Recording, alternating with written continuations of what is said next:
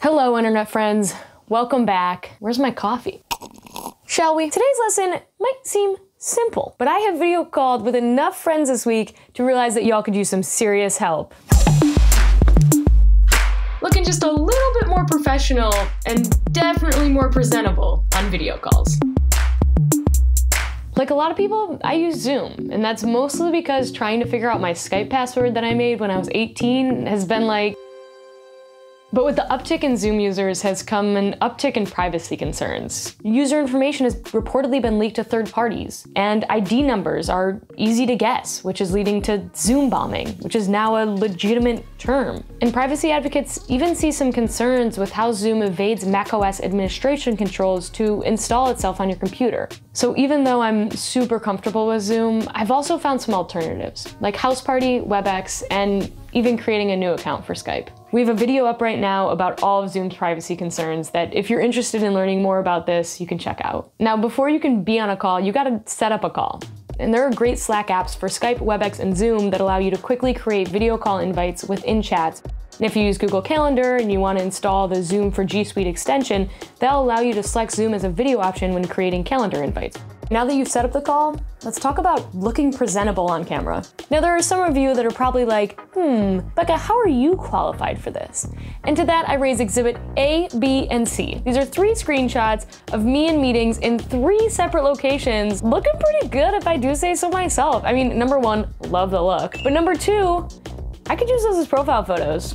First and foremost, my favorite thing in the whole world, get that good light. Open your shades and let all that natural light pour in, but don't do it dirty by sitting with your back to it. I recommend having your largest light source either right in front of you or no more than 45 degrees from directly in front of you. Also be aware that your computer screen might be the largest source of light, so adjust that too. You don't want to be blowing yourself out looking like a little ghosty up in here, come on. All right, now that you got lighting, you gotta get your camera at the right angle, and there's only one option, eye level. I'm saying use a book, use a stool, use literally whatever you have to use, but get the camera at your eye level. Angles, baby!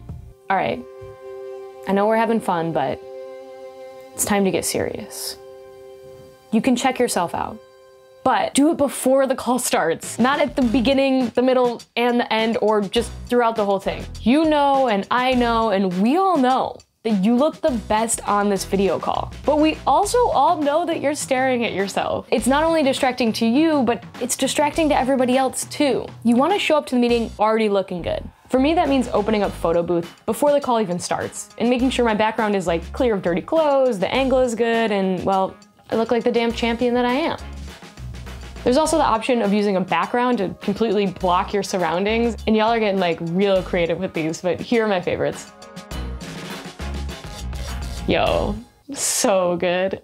In the settings of most video conferencing apps, you also have the option to have your video and audio off by default when you join a call. Since I know I'm showing up with incredible video, if I do say so myself, I leave my video turned on, but I am sure to have my audio defaulted to be off when I join a meeting. And you should too, but more on that later. Also in the settings of WebEx, Zoom, and Skype, you have the option to have a video preview of your video pop up before you join a meeting so that you can do one final check to make sure you look incredible. Now, when I'm on a Zoom call, I've gotten into the habit of just hiding my video entirely so that there's no temptation whatsoever. Give it a try, guys. It's actually freeing. Now, the flip side of that is that it's very easy to forget you are on camera. Don't pick your nose. Or maybe do. I don't know. Up to you. Oh, and of course, let's talk audio really quick. Most of us don't have a ton of control over this, but being in a quiet place typically makes for better audio. What is the vibe? Also keep in mind that your headphones might have a better mic than your computer. I have Bose 700 headphones, Galaxy Buds, the ones that came out in 2019, not the Plus version, and of course, the mic that's already built into my MacBook Pro. So I use the audio testing tool within Zoom to test out all of these mics. Okay, and these are the Bose 700s. How do these sound? And the Galaxy Buds from last year, not the Pros. How are they? And this is the MacBook Pro's built-in internal mic. I'm a little shook right now. I truly expected the Galaxy Buds to flunk this test, but they're actually not as bad as I thought. And the other 2 mics work great as well, so I'm in good shape, man.